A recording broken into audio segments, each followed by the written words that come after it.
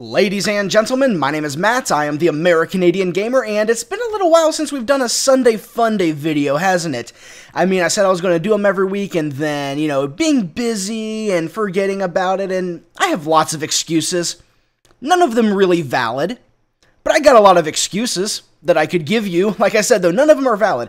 But we haven't done one for a while. I didn't really know what to do this week. Nothing really lined up for it. And then I had this wonderful idea of why don't I go through and show you a Magic the Gathering deck, primarily the Magic the Gathering deck that I use at Friday Night Magic, that has had a pretty good success rate and has even beaten a modern deck on occasion. It's a standard deck, by the way.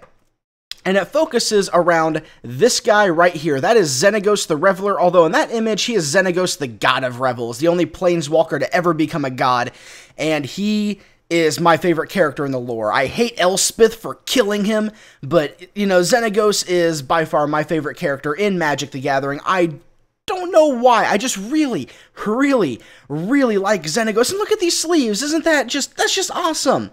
That is just awesome, as you can see all sorts of reflections in the reflective surface of it. I almost called it a glowing surface. I don't know why I did that.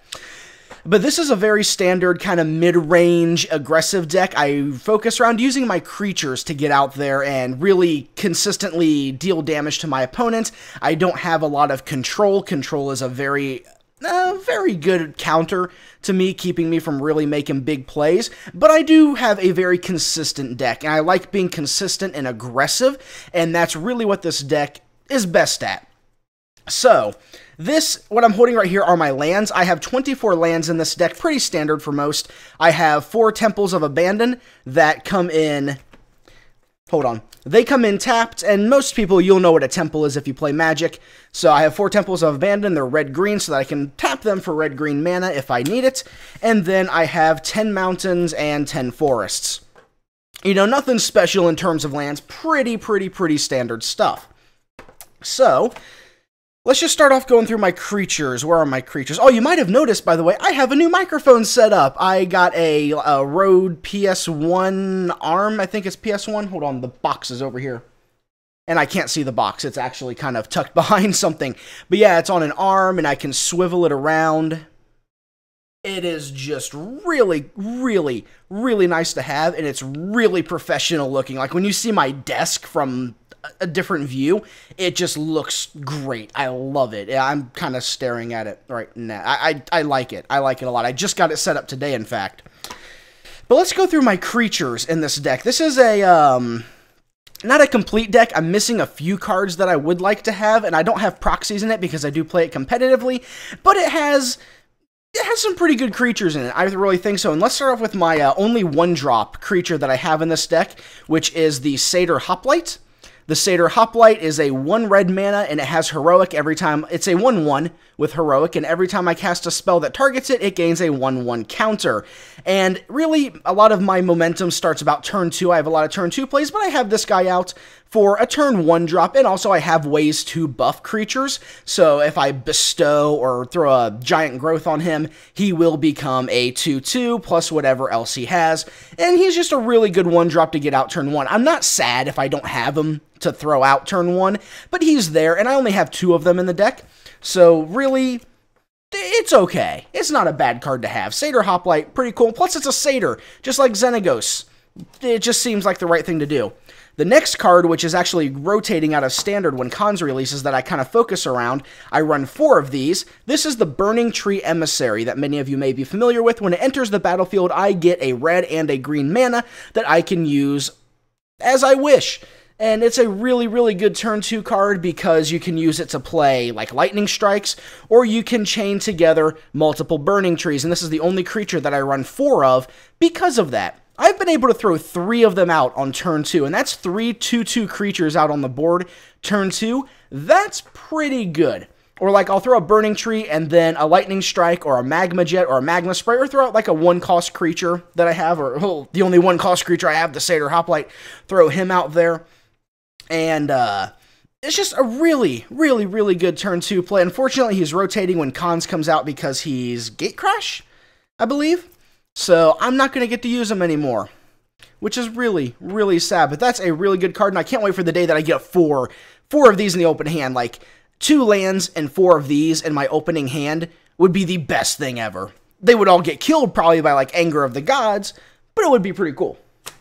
Alright, my next creature, I run 3 of these in the deck, and it's a pretty standard one for green, a Kalonian Tusker. He's M14, so he's going to cycle when Cons comes out. I don't think they reprinted him in M15, but he's just a 2 green mana. He's a 3/3. He has nothing special, but for a 3/3 for 2 mana, that's pretty good. That's pretty good, so I like having him out there. You know, I run 3 of them, so I get them on the board, and a 3/3's not a big threat, but turn 2, it's like, oh, I may have to deal with that. And I usually can get 6 to 9 damage out of one Tusker before something bad happens to it. Granted, they can be killed by a lightning strike, but I would rather them lightning strike that than something else in my deck. Alright, now we're going to move on to one of my bestow creatures, the Everflame Eidolon. Now, the Everflame Eidolon, I like bestow creatures. He's not the best, but he's pretty good. And he's a red and a colorless, and for a red and 2 colorless, I can bestow him onto a creature. And if you don't know what bestow is, like there's enchantment cards that you can play on creatures in this game where you can enchant it to give it like +1 power and +1 toughness, you know, for the rest of the game. Bestow is the same thing with a creature. I can use the extra mana cost to bestow this onto another creature, and then it's basically enchantment that gives it +1/+0, and if that creature is killed, then this returns to the battlefield as itself. So bestow creatures give a lot of flexibility, and I really, really like that. And this has a nice little option of I can play 1 red mana to give him +1/+0 until the end of turn. So if he's on the board and attacking, or if he's bestowed onto a creature and attacking, I can pump him up to kill something big, or I can pump him up to do a lot more damage to whoever I'm facing. So Everflame Eidolon, I like it. I like it. And my other bestow creature that I have in this deck is a one that's pretty common for green, the Boon Satyr. The Boon Satyr is 2 green and 1 colorless, and the bestow cost is 3 colorless and 2 green. But he's also a flash creature, so I can play him at instant speed, which means I can bestow him in the middle of combat. I can bestow him at the end of an opponent's turn, which is really where I try to play him. I either try to cast him or bestow him at the end of my opponent's turn, so I'm not really wasting a lot of mana on it, and it gives an enchanted creature +4/+2. That's pretty good when the creature goes a 4/2's on the board, and if not, I can pay 3 mana and have a 4/2 on the board. I really, really like Boon Satyr. I really like it. I run 2 of them. I also only run 2 of the Everflame Eidolon. I only run 2 of those as well. Alright, my next creature I run 2 of. Also, I run 2 of most creatures. I run 2 of most of them. But this one is the Minotaur Skullcleaver. Now, this guy is a haste for 3 mana, 1 red, and 2 colorless. He is a 2/2. When he enters the battlefield, he gets +2/+0 until the end of the turn, and then he goes back to being a 2/2. So basically, you throw him in and you attack with him to be a 4/2, and it's a lot of damage. Either it gets through and it deals 4 damage to the player, or it kills something that they don't want, or that you don't want on the board. But really, you only play him when he has the opportunity to actually make a play. You don't play him otherwise. Otherwise, you're just wasting his enter the battlefield trigger. Alright, my next creature I run are 2 Fanatic of Xenagos. Now, Fanatic of Xenagos is a red, green, and colorless, and it's one of only 2 dual-color creatures that I run in this deck. And he is a tribute creature. And he's one of the only tribute creatures that I actually think is worth playing. Now, a tribute creature, when it enters the battlefield, the opponent can choose to pay tribute to it or not. And depending on what they do, they get a special effect. So, for this creature, it's a 3/3 trample. And if the person can pay 1 tribute to it, they can make it a permanent 4/4. But if they don't pay tribute, it gets to be a 4/4 and have haste until the end of turn, and then it goes back to being a 3/3. So it's a pretty good tribute card. It is pretty much a win-win no matter what you do. You either get a 4/4 haste and you get to kill something, or you get to do a lot of damage, or you put out a creature that becomes a 4/4 for 3 mana. It's not bad. It is not a bad card to have. Now, my other multicolored creature is I only run 1 of these, because I don't know why. It's a good 4-drop, the Polis Crusher. He's really kind of there to deal with, enchantments, but he's just a big gun to throw out on the field. He's a red, green, and 2 colorless, and he's a 4/4 with Monstrosity 3. Now, he has Trample and Protection from Enchantment, so I cannot enchant or bestow onto him, but you can't block with, like, an enchanted creature or a creature with an enchantment on it, I think. But, the Monstrosity, which is a green, a red, and 4 colorless, that's how little I see him, I have to read that, is a 3 Monstrosity, so I can trigger that, and he becomes a 7/7, and when he's monstrous, he, whenever he deals combat damage to a player, he destroys a target enchantment that player controls. And he has Trample, so he's almost always going to deal damage to a player, unless you multi-block or something like that. He's always going to deal damage to a player, and then I can just keep destroying their enchantments, which, you know, that's pretty good. That's pretty good. And just a 7/7 Trample is a really good thing to have on the board.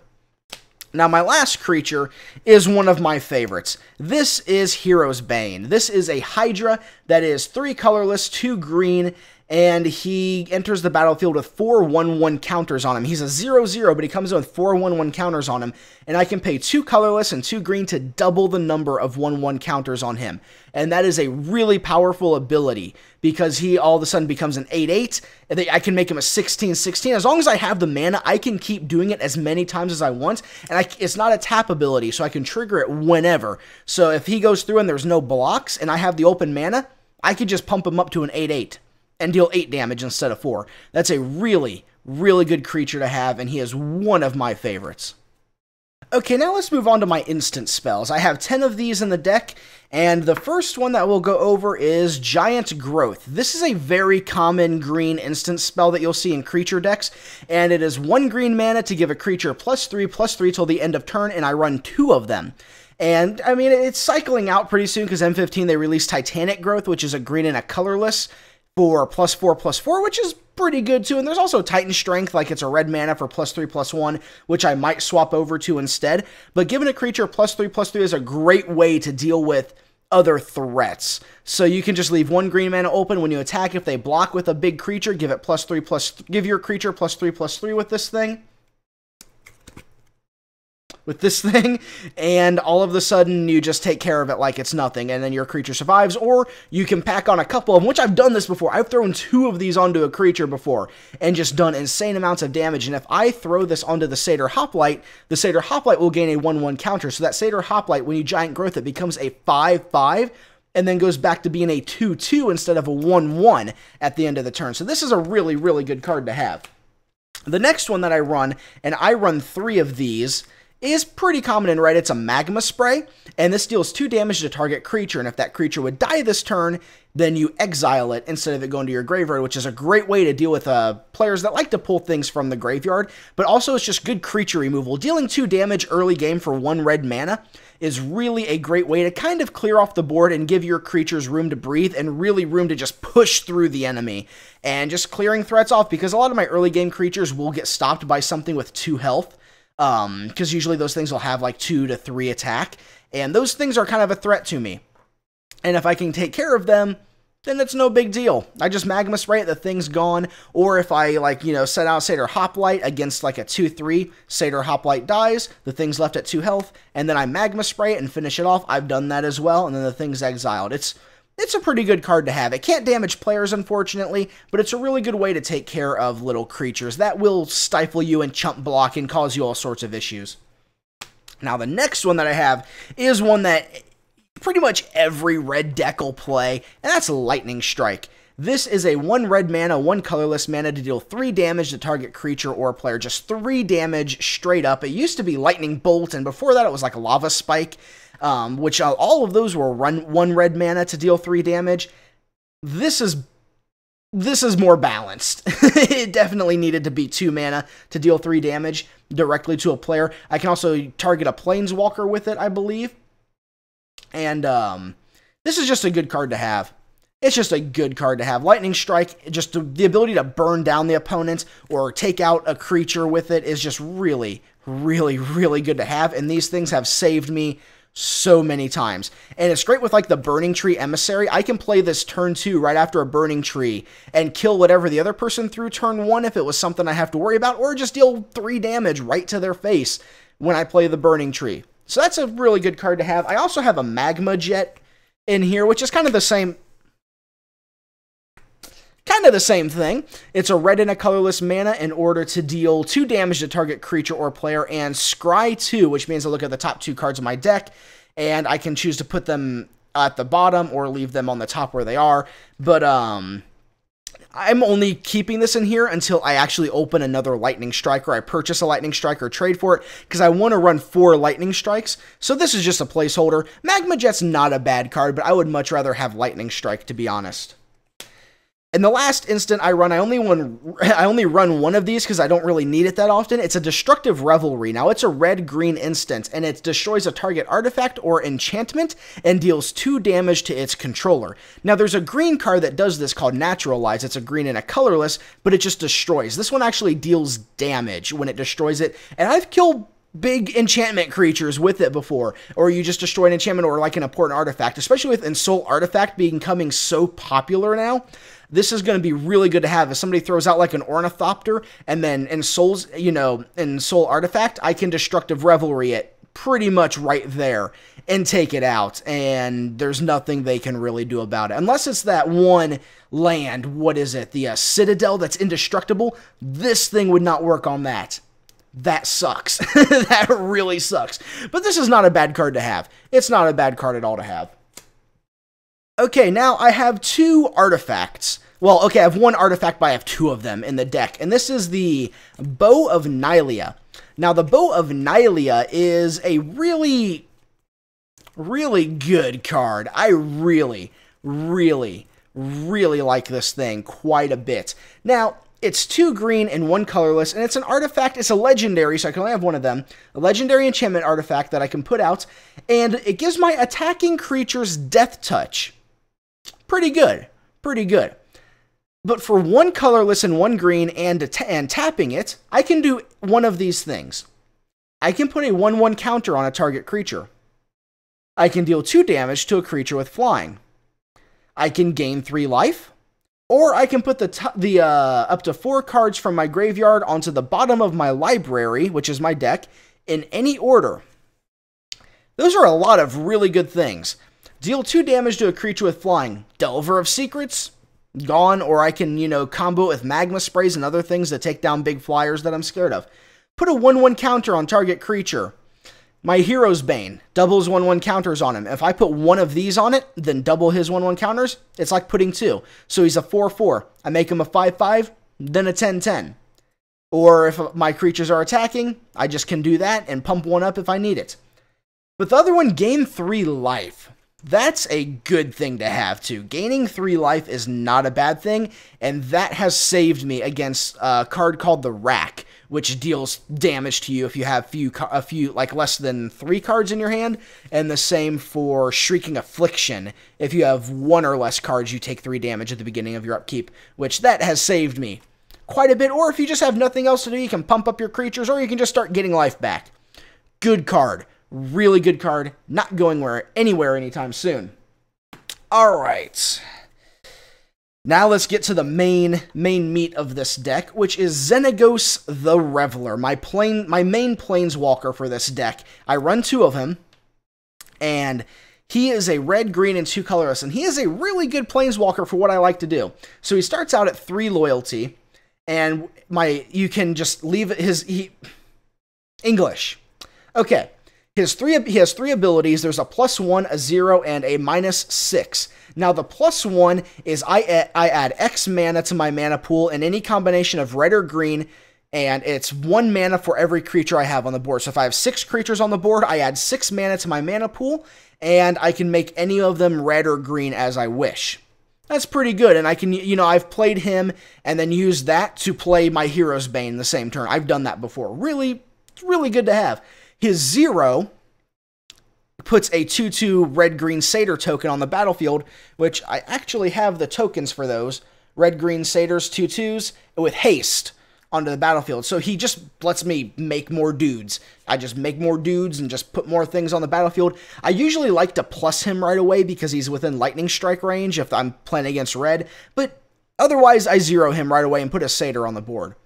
And then his -6, which I don't think I've ever used. I need to read this. I've never used it. Exile the top 7 cards from your library. You may put any number of creature and or land cards from among them onto the battlefield. I don't think I've ever actually had a game long enough where I could minus him. Put any number of creatures or land cards from among them, from the cards I exile, onto the battlefield. It's pretty good. I've never used it, but it sounds pretty good. So that's Xenagos the Reveler. He's the reason I built the red-green deck, because a friend gave me one of these, and I was like, hey, I have a Planeswalker now. So I built the deck around it, and then I opened another one. I was like, I'll put them both in. Xenagos. Now, I do have another Planeswalker, but it is, again, a placeholder. But this is Nissa Worldwaker. I've actually opened 2 of these since M15 came out, and I run 2 of them in the deck, and she's pretty good. She's actually really good. She's a little high mana cost for me for a Planeswalker. She's a 5 cost. 2 green and 3 colorless, and she has 3 abilities, and 2 of them are a +1, and 1 of them is a -7. And one of her +1 is she makes any of your land a 4/4 elemental with trample. That's really good. And then her other +1 is she untaps up to 4 target forests. And that's pretty good too, because 4 forests is all I need to double the counters on Hero's Bane. That's pretty good. Also, I can just play giant growths and stuff. Just having that mana is a really good thing to have. I can use it with the bow. Then all of a sudden I can do something with the bow. There's all sorts of good things I can do. And the -7, which again, I've never used. Okay. Search your library for any number of basic land cards. Put them on the battlefield, then shuffle your library. Those land become 4/4 elementals with trample, and they're still lands. Basically, I could flood the board with potentially, like, 10, 15, 20 lands, depending on how many are still in my library. That's really good, but she starts at 3, so it's going to be at least 5 turns before you can do that, assuming she doesn't take any damage. So that's really good, but she's a placeholder for Xenagos, God of Revels, which I want to put more Xenagos in this deck. And Xenagos, God of Revels, I actually forget what he does. Let me go to Google. Okay, right here, Xenagos, God of Revels. As long as my devotion to red and green is less than 7, Xenagos isn't a creature. He's a red, green, and 3 colorless, so he's the same mana cost as Nissa, except it's a red and a green instead of 2 green. He's indestructible, of course, because he's a god. He's a 6/5. And at the beginning of combat on your turn, another target creature you control gains haste, and XX until the end of turn, where X is that creature's power. So I can put a creature, like, on the field, and that's at the beginning of combat. So a creature I play that turn without haste will gain haste. That's really good. And it gains +X until the end of turn, where X is its power. That's really a really good card to have. So I want 2 of them to replace Nissa, but for now, Nissa's going to work. Nissa's going to work for now. Okay, now let's get into my sideboard. Now, my sideboard, it's really there for when I need answers to things that my normal deck can't handle, which, that's kind of what a sideboard is. For those of you that don't play Magic, a sideboard is up to 15 cards that between matches in a game, or between games in a match, you can swap them out for cards in your deck. Now, you can't just, like, take all 15 and put them in the deck. You have to actually take out however many you put in. You actually have to exchange. And because Magic games are done in sets of 3, you play, you sideboard, you play, you sideboard, you play. So, you might have noticed my deck isn't really built for handling flying creatures. I have no way to stop flyers, which, if you're playing against blue or white, that's kind of a problem. So, in my sideboard, I run 3 Plummets. Plummet is a green and a colorless to destroy a target creature with flying. Archangel of Thune destroyed me one game, and I wish I'd had this. So now I have them. I also have a Magma Spray, but it's a placeholder, like in the sideboard, for another Plummet until I get another one. So that's the first card of my sideboard. Next, we have 3 Naturalizes. I mentioned these earlier. It's a green colorless to destroy target artifact or enchantment. I will put these in there with the Destructive Revelry, so if the opponent is playing a lot of enchantment creatures, then I can just flat out destroy them as needed if they're causing me a lot of problems.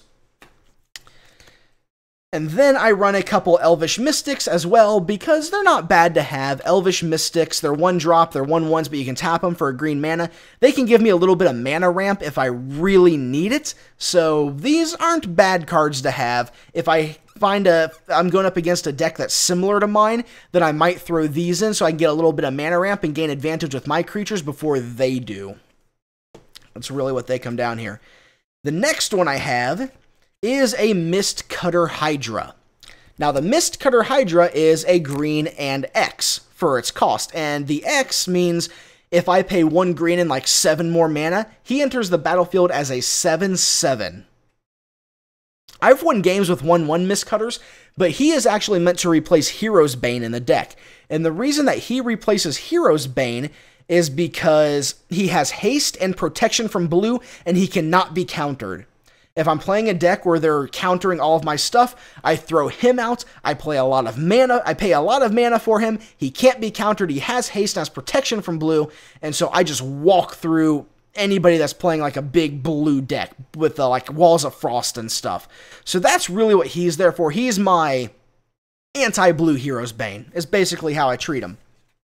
My next card is there if the other person's playing like a big token-heavy deck, or they're putting out a lot of really small creatures like an aggro deck with really, really weak but aggressive and multiple creatures. I run Scouring Sands in my sideboard, 2 of these, and this is a 1 red and 1 colorless to deal 1 damage to all creatures my opponent controls, and then I scry 1. I use this when mainly an opponent has an Elspeth. I will have this in my deck because Elspeth puts out 3 1/1 soldier tokens onto the battlefield with her +1, and I need to destroy those because that's really bad for me. So having a Scouring Sands is a great way to kind of stifle an Elspeth for a little bit, and so I run a couple of them. And the last card that I have is called Flated Conflagration, and this is another anti-Elspeth card. I really don't like Elspeth. I have a friend who builds one of his decks around her. So early on, I learned to hate Elspeth, plus she's the one that killed Xenagos, so I really don't like her. But this is a 3 red mana and 1 colorless to deal 5 damage to target creature or planeswalker, and if I cast it on my turn, I scry 2 because it is an instant cast ability spell. Now 5 damage to target planeswalker because Elspeth starts at a 4, I believe, and then you +1 her when she enters and she becomes a 5, and you put 3 things on the board. I can just take her out right there. Really good. And the card behind it right now is another Satyr Hoplite, but that's a placeholder for another Faded Conflagration. I want to be able to have 2 of them. This has done me some good work in the past, but it is a sideboard card. You do not mainboard this. It is definitely sideboard for me. So there you have it. That is my Xenagos deck, my red-green, like mid-range, aggro-ish kind of deck. That's done me pretty well. In Friday Night Magics, I placed really well. I placed 3rd at one point. It was because I was battling for 1st place, and we took the draw. And I ended up getting bumped to 3rd because of the way things went. But I was fighting for 1st place. It was pretty good. This deck has done a lot of good work. It's my favorite deck that I've ever used. Xenagos is awesome. I love red. I love green. I love big green creatures like the, Hero's Bane. This is a really good deck. If you're interested in building it yourself with, proxies, or if you have the cards laying around, the deck list is in the description. It will be there, and it'll be the deck list of what I want the deck to be, not what cards are currently in it, because like I said, some are placeholders. So go down there, find the deck list, and I really hope you enjoyed this video. I love doing just these little things like card game stuff like this, and you're going to see more stuff like this. I will hint that this is not the last time you're going to see Magic on this channel. Not even remotely the last time. So, as always, ladies and gentlemen, thank you so much for watching. My name is Matt, and I'll see you next time.